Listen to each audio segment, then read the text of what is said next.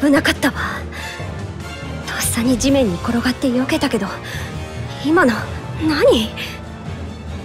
黒いのがいきなり飛びかかってこなかった？少なくとも人ではないわね。いえ、それよりこの感じ。そうだわ、さっきからうまく魔力を練ることができない。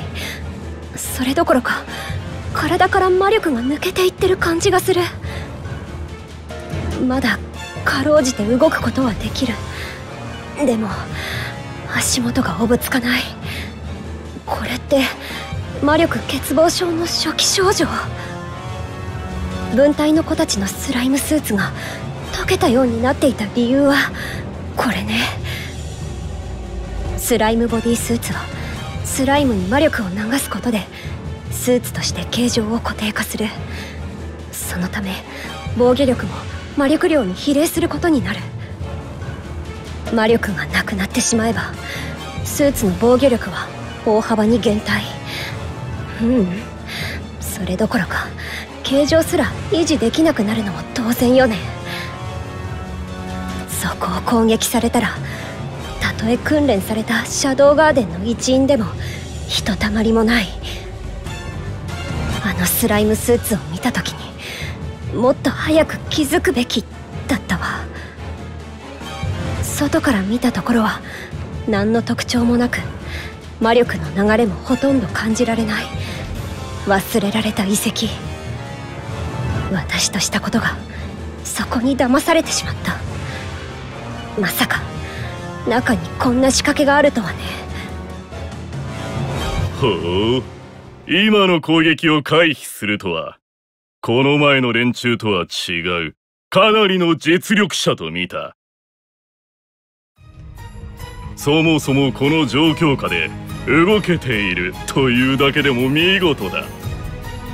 あなた何者？ああ、言わなくても推測はつくわ。ディアボロス教団の人間ね。ほう、よく知っているな。ああ、聞いたことがあるぞ。教団の拠点を次々に潰し計画の邪魔をする謎の勢力があると。確かシャドウなんとか。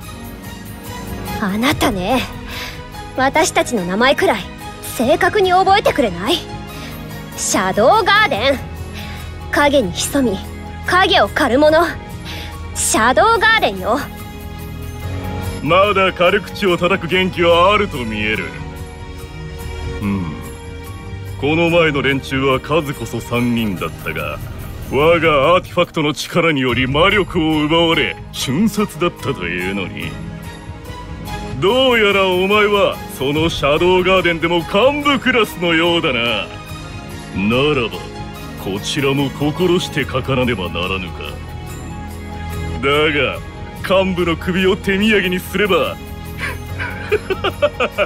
我がアーティファクトは実用化にまた一歩近づくことができる。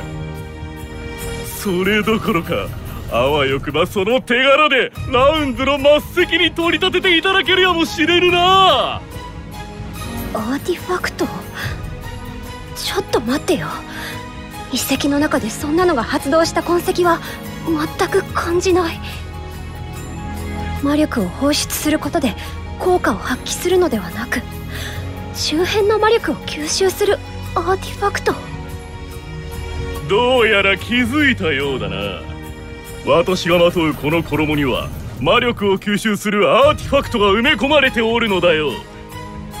私の周囲という限られた範囲にしか効果を及ぼさぬため、離れた位置から明確な魔力痕跡を感じ取るのは不可能。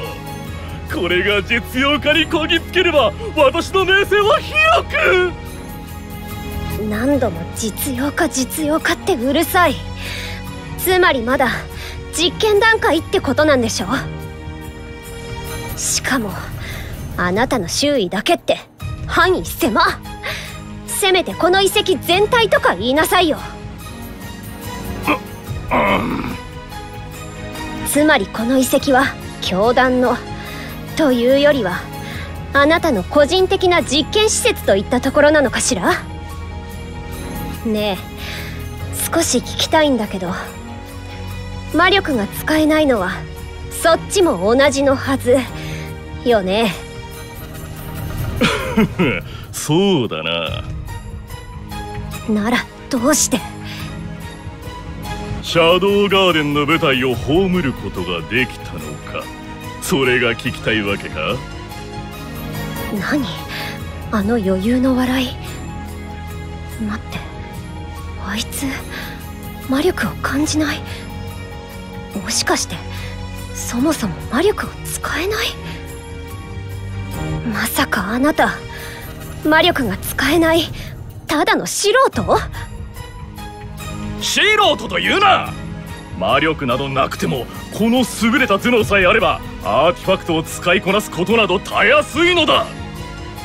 それに何も魔力を使うばかりが戦いではなかろう。こういう風にな。そいつさっき襲ってきた影の正体ね。なるほど、魔力に頼らず戦えるよう訓練された犬たち、それがあなたの相棒というわけ。たかが獣を相棒？ただの武器だよ、武器。そう、デルタに聞かせてあげたいわ、その言葉。その後あなたの安全は保証できないけど。時間稼ぎのつもりかね。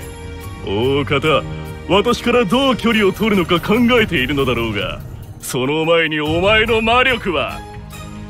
分かってるわよ。時間が経てば経つほど私の魔力は吸い取られ。あっ、今黒い汗のようなものが落ちた。待って待って、またさっきより大きな雫が。これ私もスライムスーツの形状が維持できなく。まずいまずいわ、大ピンチじゃない。どうした？随分焦っているようだが、いい加減観念したら。黙れ。こっちは今考え中なの。見てわかんない。あなたの相手をしている暇はない。だから黙れ。はーい。ではない。なぜ私が供されているのだ。さっさと犬どもの餌になるがいい。さあ、お前たちの牙と爪で切り刻んでやれ。来る。そんなことよりこのままでは念入りに持ったスタイルが崩れる。まずいまずいまずい。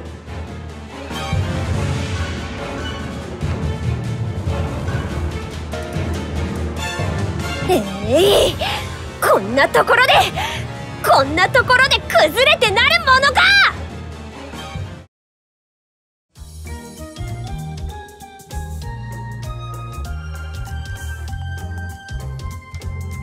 アルファ様はそうですね、厳しい方です。でもそれも仲間を大事に思うがゆえの厳しさ、それが伝わるからみんな信頼しているんです。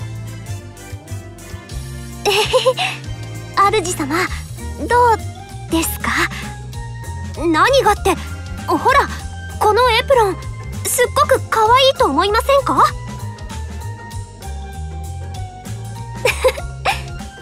主様にはこのドキドキ聞こえます？だってこんな近くに主様がいらっしゃるんです。私の胸の高鳴りも大きくなりますわ。